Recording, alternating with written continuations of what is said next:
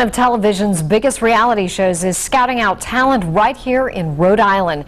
As we first told you last month, the X Factor will be holding auditions at the Dunkin Center in Providence this May.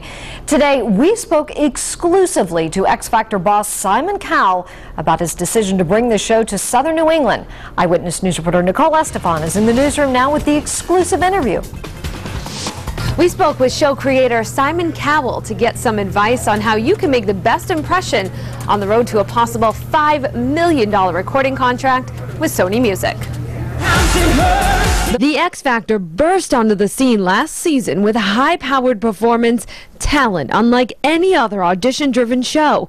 Now that excitement is coming to Providence. Simon Cowell tells us why. There was a picture of Providence somebody showed me, and I thought, this looks amazing, and I heard really good things about the area, so I thought this is going to be exciting, and I like the fact that we can go somewhere we've never been before. Chosen as one of 5 audition sites, the only one in the Northeast, more than 25,000 people are expected to flock to the Dunk for the May tryouts. So what will impress the judges? Cowell says originality will be key. The people who audition, you've got to go on the internet on places like YouTube and work out something original I haven't seen or heard before.